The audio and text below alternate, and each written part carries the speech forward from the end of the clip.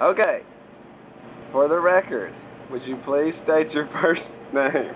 Linda. Alright. How long have you known me or seen me? 3 years. Alright. What are two things I always talk about? Luna. And what God has planned for us. Okay. So I know in my book, I'm pretty sure you gave me 40 bucks to date.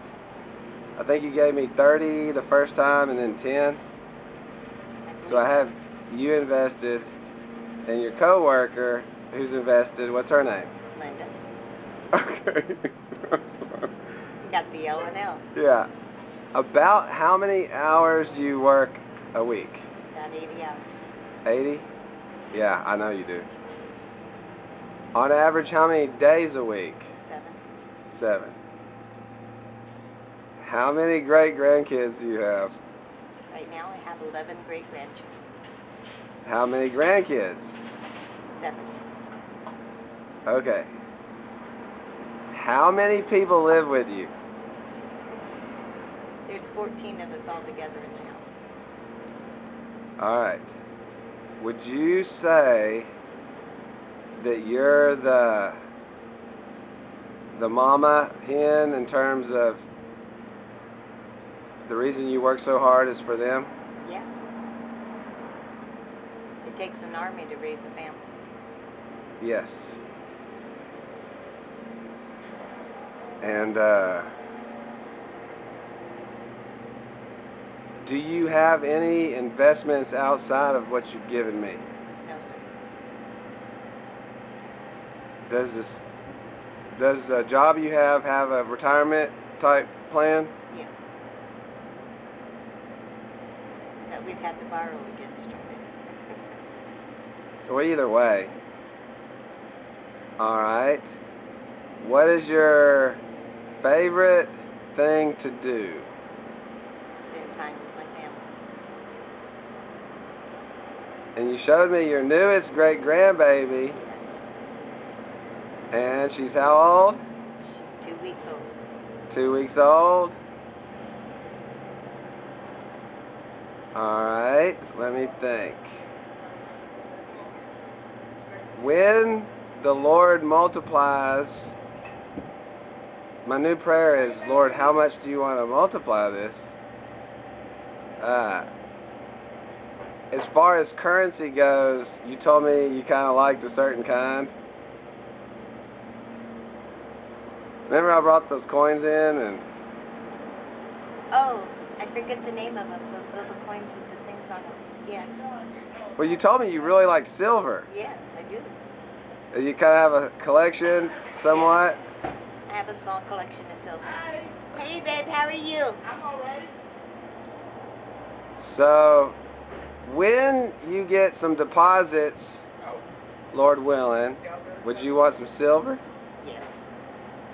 All right. Would you say you have some level of financial stress? More than some level, yes.